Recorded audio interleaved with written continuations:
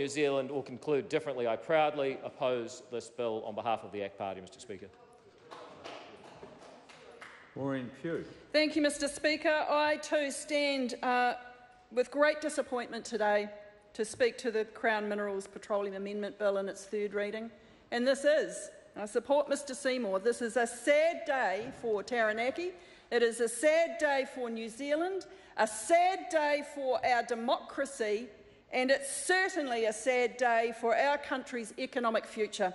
I thought this government was going to be the main meal, New Zealand First and Labour, with a side of greens.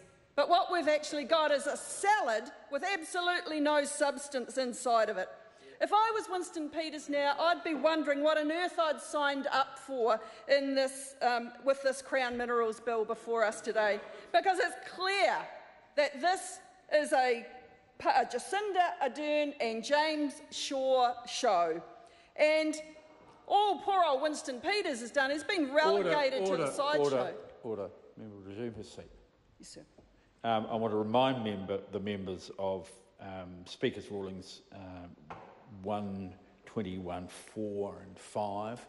At the third reading, one must discuss the bill as it emerged from the Select Committee.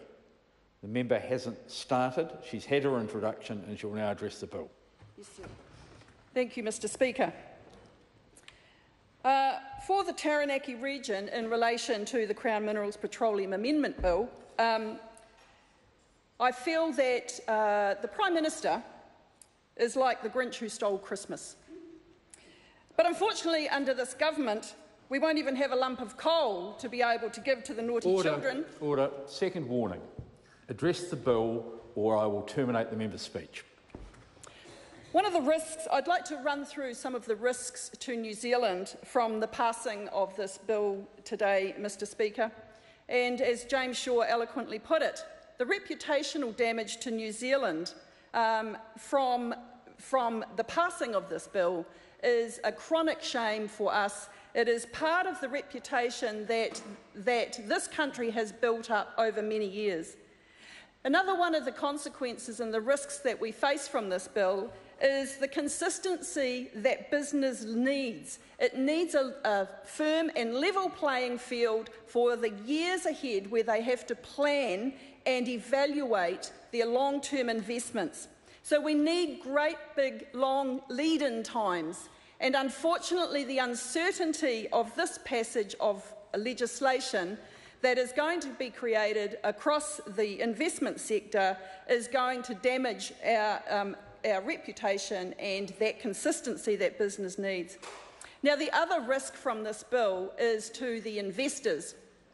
Now, investors, they're probably our biggest risk of all. We need that major investment coming here into New Zealand, and a classic example is the result of this bill passing through this House was a decision from Methanex, who was the second major natural gas consumer. They called a halt to their major investment of a $100 million expansion to their plant in Taranaki. The other major investment that we have seen withdrawn as a result of this legislation is the Balance Agri-Nutrients shelving a $1 billion rebuild of their Kapuni factory.